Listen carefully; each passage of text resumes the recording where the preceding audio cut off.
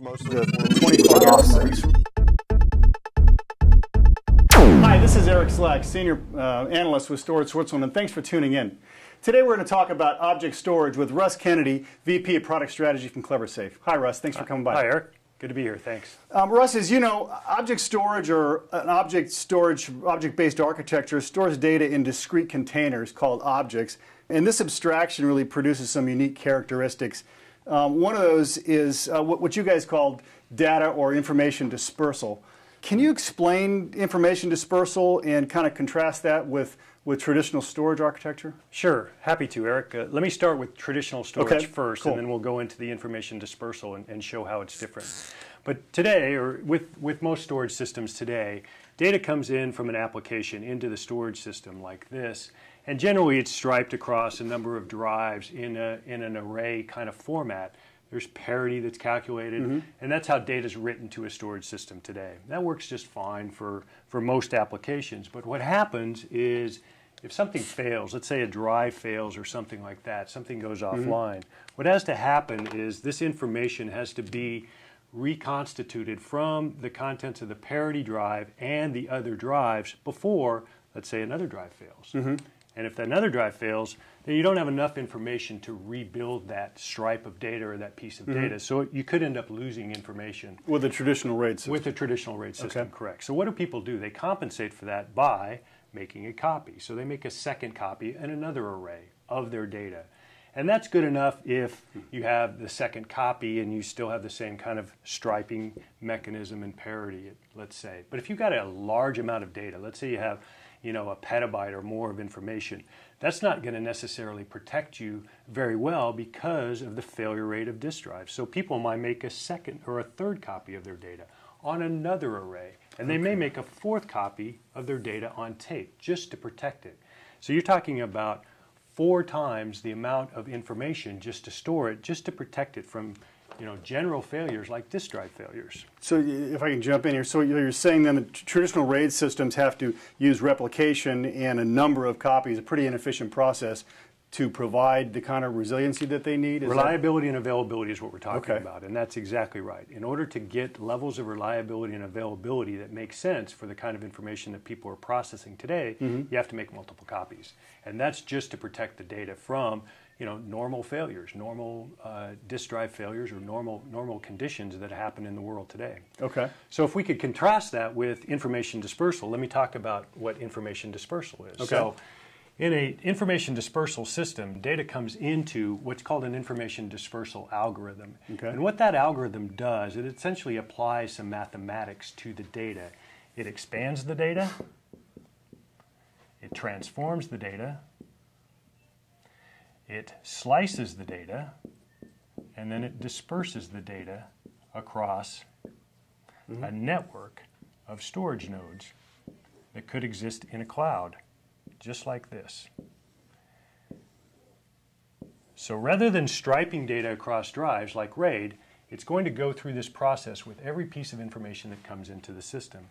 The data is generated in such a way that if there is a failure, if something fails in the environment, you don't necessarily need to have that piece in order to put the data back in its original form. And in fact, what dispersal does is it gives you the ability to set the levels of reliability and availability for your information that traditional RAID systems don't allow you to do. Traditional RAID systems are RAID 5, which is single parity, RAID 6, which is dual parity, and then you have to make copies to go beyond that. Information dispersal gives you the ability to set levels of reliability that are significantly different than a traditional RAID system. Okay, and so you say you don't have to have that one specific piece. Are you saying then that reliability levels are related to the number of redundant chunks or pieces that you have? It's not redundancy. Okay. It's slicing and dispersing of the data. Let me explain it a little bit differently here. So in an information dispersal system, you have a container, a logical container, and let's just draw it like a logical disk drive, if you will. There are certain properties that you establish with the data that you're going to store. In this example, we have 9 slices of data that are going to be generated and spread out or dispersed across the network. We call that a width of 9. Okay. There's a minimum number of those slices that are necessary to put the data back in its original form. we call that a threshold, and let's say the threshold is 5. So it's a width of 9 and a threshold of 5. 5 being the minimum number you need to reconstitute to put the data back in its original form. What that means is that at any point in time, simultaneously, you could lose 4 of anything, and you still have enough of the pieces to be able to put your data back in its original form. Okay. That means you could lose 4 disk drives, 4 servers, or if this data, if this system was set up in 3 different sites, let's say that's one site, this is a second site, and this is a third site, you could actually lose an entire site and yet still have enough of the pieces to put your data back in its original form. So you get the significant levels of reliability over a traditional storage system, but you're not making copies. You're taking the data and slicing it up and spreading it out. Okay, so there's one more parameter that you have to set, which is very important, and that is what's called a write threshold. And let's say that's 6 in this example. What that means is when you're writing data, when you're storing data, it's coming in and it's being dispersed across the network of storage nodes. You have to write a minimum number to say, I have enough data in case I want to read that back to be able to reconstitute it. Remember, So the like minimum number is 5, so Okay. it's a quorum. What that means, especially in this kind of configuration, because you could have an entire site down, but yet you still have access to 6 of your storage servers. That means you can continue to write data. Right. When this site comes back on, there's a process within an information dispersal system that figures out, hey, I'm missing some slices in this particular file or in this particular object. I need to go reconstitute those slices from the contents of the other slices that exist in the system. Okay. And it does that all in the background. So it's constantly trying to fill up and fill out to make sure that you're at full width, what's called full width, which gives you your ultimate level of reliability. Okay, so I heard you say reliability.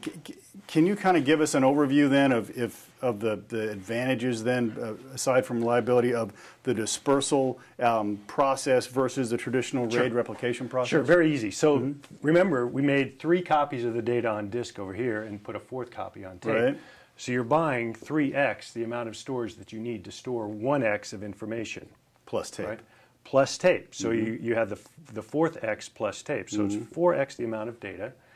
Just guess what? You probably have at least 2 or 3x the amount of people to manage that data as well, because it's a large environment, let's say. You may have some more network that you have to have 2x of the network to keep things in sync, etc. You have to power and cool all of this storage, 3x that. I mean, when you get down to the bottom line, you're significantly more expensive in this approach than you are in a dispersal approach. And by the way, this is one copy of the data. It's only a single instance of the data, but it gives you the levels of reliability that you're getting by making 3 copies on disk and a 4th copy on tape. So significantly higher levels of reliability and availability. Wow. Okay. So it sounds like there's a lot of things that this architecture gives you. Really, the overall efficiency drives a lot of what these benefits are then. Yeah, absolutely. And it's not magic. It's just mathematics. I mean, if you remember, you and I are roughly the same age. You may remember that in high school you studied algebra, right? And what we're doing, what really information dispersal is doing, is it's creating a set of equations with a set of unknowns. And once you have the same number of unknowns and the same number of equations, you can solve simultaneous that. equations. You can solve that, right? And so cool. that's what your threshold is. Your threshold is the minimum number that you need of equations and variables to be able to put the data back in its original form. So it's not magic, it's just mathematics. Nice. Cool. Well, great. Great explanation, Russ. I appreciate that. This is Eric Slack, Senior Analyst with Storage Switzerland, and thanks for tuning in.